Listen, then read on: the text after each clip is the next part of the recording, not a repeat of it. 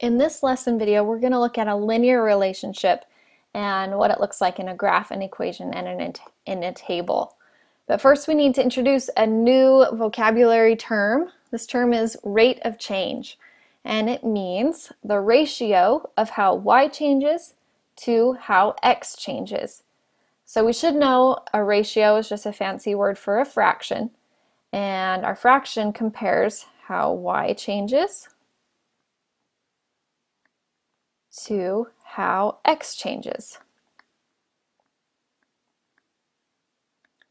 And this is really comparable to the unit rate, but I'm going to show you how it looks a little bit different in this example. So here's our example. Devin is saving money for a new video game. He already has $5 and he saves $6 every week. Express this relationship in the table, the graph, and the equation.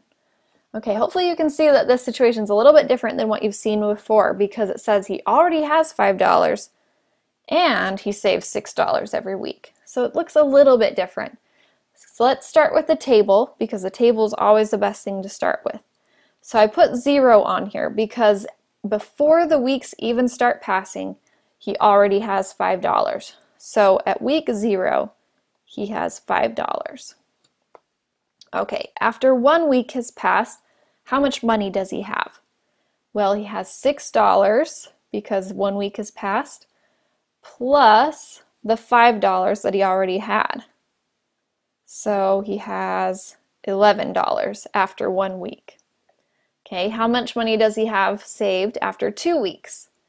Well, it's 2 weeks have passed, so 6 times 2 plus the $5 he already had. So 6 times 2 is 12 plus 5 gives me 17. Okay, how much money has he saved after 3 weeks? Well, he saved $6 every week, so 6 times 3, but he already started with 5, so plus the $5 he started with. 6 times 3 is 18, plus 5, 23. So after 3 weeks, he has $23 saved. Now the question is, how much money does he have saved after X weeks? This line is going to help me figure out how to write the equation. So X is a variable that represents any number of weeks that have passed. It could be 4 weeks or 10 or 100, it doesn't matter. How do I figure out how much money he has after X weeks? Well, he saves $6 every week, so I do 6 times how many weeks have passed, but he already had $5. So I have to add $5 to whatever that is. And that equals the amount of money that he has saved. Now let's hurry and write our equation first. So the amount of money that he has saved, y, is equal to $6 times how many weeks have passed plus the $5 he started with. So for example, if 10 weeks have passed, then that would be 6 times 10 plus 5, so that would be $60 plus 5 is $65. Probably enough for his video game by then, right? So after 10 weeks, he would have $65. So this equation, oops, let's try not to erase it. This equation represents this relationship. Now let's take a look at the rate of change.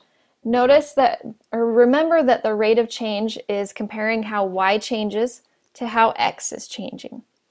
So from one line to the next, x is just changing by 1. So that's not going to change my fraction at all. So let's just take a look at how y is changing. So from one line to the next, how much is y changing by? We go from 5 to 11. That's an increase of 6. We go from 11 to 17. That's also an increase of 6. 17 to 23, that's an increase of 6. So my rate of change, or how y is changing, is $6 per week.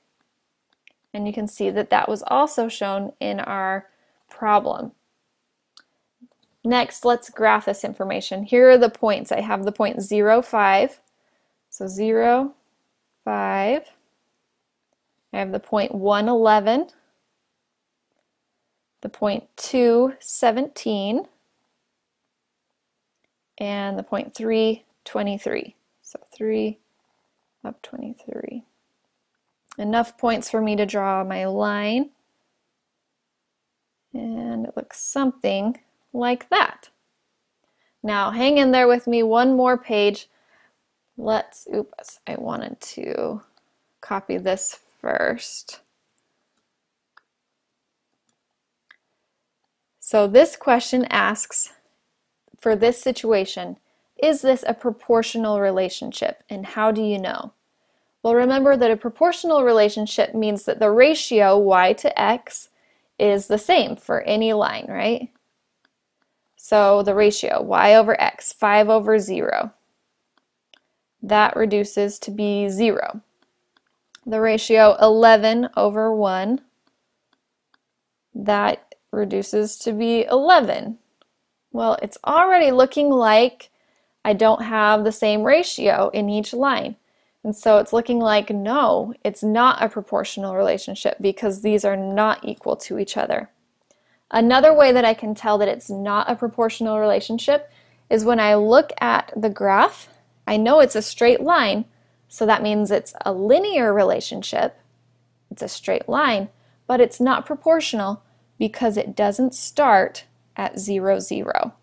So a proportional relationship always starts at 0, 0. And this one doesn't, so I have to say no, it's not proportional.